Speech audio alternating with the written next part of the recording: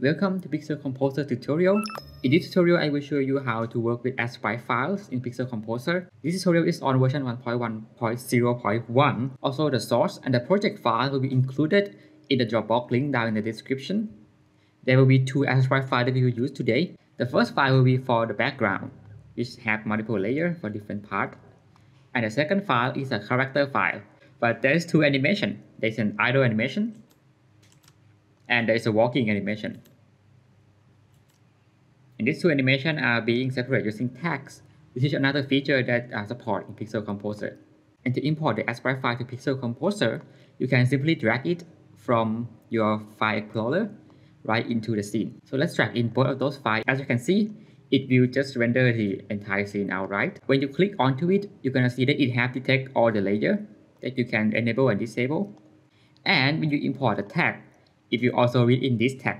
When you play the animation, and now you are not selecting any tag. Okay, this is a bit too fast. You play the animation. Now as you can see, it's playing both of the animation. Let me change the colors of each animation so it's easier to see. So that I can show you another benefit that you can get is that when you make an edit on your Aseprite file, you can come back to Pixel Composer, select the node, and then you can press Execute Node. And now, the image will automatically update. Now as you can see, we are not selecting any tags. So when you play the animation, it's just simply gonna play the entire animation. You can also select the tag and you can play the animation. Now we're just gonna loop on that tag and we can change to a different tag. Now the next thing we want here, we might want to extract each of these layers into their own node so that we can edit each of them independently.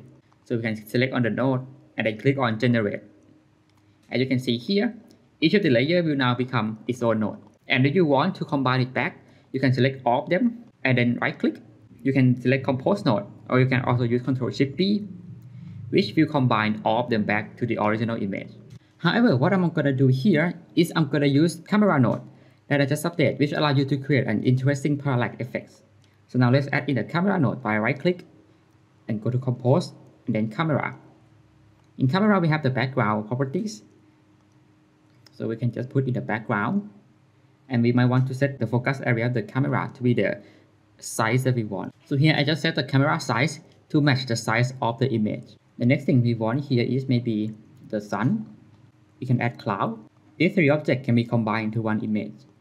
And right now when we move the camera, the outside of the image will just be empty because we set the oversample mode to be empty. So now let's set it to repeat. Next thing we want the sun to stay still. We don't want the sun to move when we move the camera. So now let's open the element and then make the sun parallax in the inverse direction of the camera by setting the X parallax is at -1 and the C at 1. What happened here is that when you move the camera, you can see that the sun will follow the camera. Now we might want to transform the sun. And let's add parallax to the cloud. Actually, we can also do just normal transform, but let's just make it a parallax as well. The cloud will move quite slow and make the foreground move fast. So now when you move the camera, you can see that your scene are now have this parallax effects. But what if we want to add in our animation as well? So maybe we just add a normal transform node and we might want to set the output dimension to be the same as our image dimension here. So we make it visible and then you drag in the output to here. Now I'm just gonna move them around. Really simple movement. Maybe make it stop in the middle so that you can change the animation too.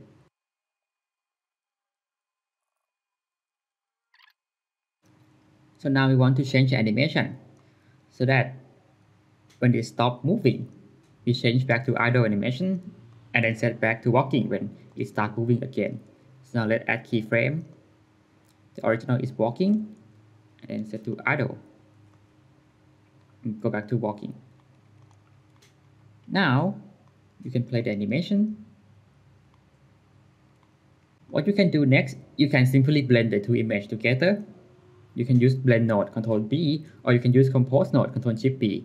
In this case, there's no difference because blend node only accepts two nodes, but you can also change the blend mode. But the composite node can take in multiple number of nodes. And that's the only difference really. And there we go. Oh, I forgot to animate the camera too. So let's add animation to the camera. Is it too fast?